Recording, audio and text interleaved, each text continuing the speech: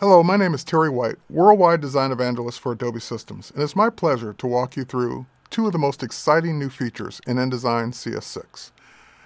These features are basically revolving around the concept that no longer are we trapped or limited to a world where everything's the same size. If you think about a print layout, well, you have your traditional sizes that you always work in, but now, even in print, it's becoming more and more important to be flexible so that when your client changes their mind and they want a different layout or different orientation, you can quickly and easily adapt.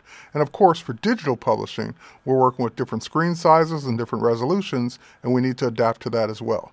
Now, if you think about how this relates to the web, for example, with HTML and HTML5, well, a user could easily just change their browser window, and they expect your web page or content to change accordingly. Well, now the same thing applies when we're working with InDesign documents, whether it be for print or digital output for tablets. So let's take a look. Liquid Layout is a new feature in InDesign CS6 that's HTML5 based that allows us to quickly and easily change the way our content will adjust based on the new size of the page or screen size. Now, there are different rules for setting this up. So when I go to Liquid Layout, there's a new panel for it. Depending on how I choose to work, I can use one of multiple rules.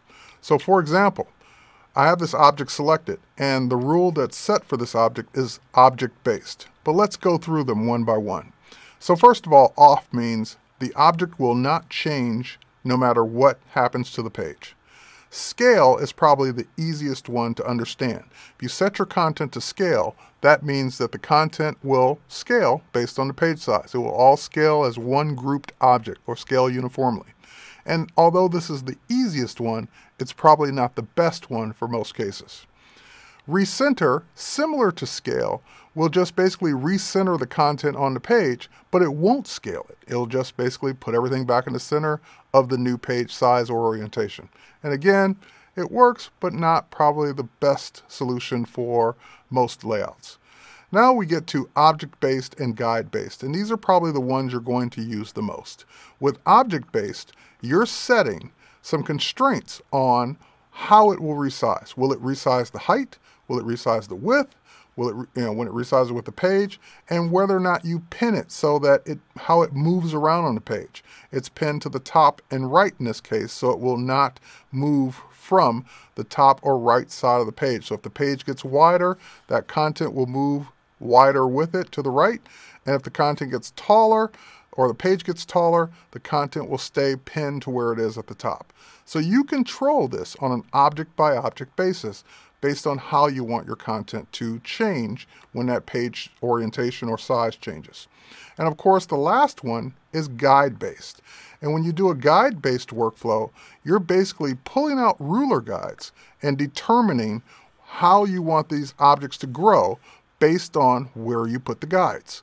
So the guide-based workflow works as well, but I think most people will prefer an object-based workflow. Again, you have plenty of flexibility to choose whichever one you want. Now, how can you test this? In other words, without physically changing my page size or orientation, how will I know whether or not these rules are working the way I would like them to work? Well, we've done something new with the page tool. If you grab your page tool, you can now just grab the corners of your pages or any one of the handles, and you can change temporarily the page in the orientation that you want to see your content basically become liquid based on your rules. So you can see, hey, if I made this page wider, what would happen to my content? How would my content be affected? How would it change? If I made the page shorter, how short can I go before I start cutting things off? So you get to basically choose and test on a page-by-page basis how you want this content to work. And as soon as I let go, it snaps back to the actual page size. So that's liquid layout. What's alternate layout? Alternate layout is taking what we've done in liquid layout and actually putting it to work with an alternate layout inside your document. So let's go over to our Pages panel, which is the best way to view or work with alternate layouts. So as you know, in a digital publishing workflow, you're typically creating at least two layouts based on your screen resolution or screen orientation.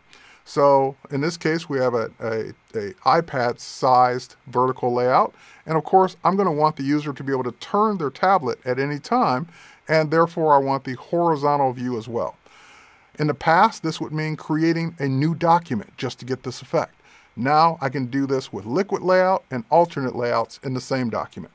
So right here from the Pages panel on this one layout, I can just simply say create alternate layout. And when I say create alternate layout, it automatically detected that, hey, you've got a vertical layout. I'm assuming you want a horizontal version of that. But if I didn't, I can choose whatever I want, page sizes, orientations, and it would do it for me. So I'll just click OK, and it will create that alternate layout for me. Very cool. I can double click to go to one of those pages and test it and see it, or double click to go back to the vertical page as well. But you're not limited to just 2 layouts in the same document or 1 additional alternate. You can have as many alternates as you want. So for example, now that I've got this horizontal view, what if I'm working with a different screen resolution or a different screen aspect ratio? Let's create another alternate layout, and this time we'll work with, for example, the zoom, and we'll work with a vertical one.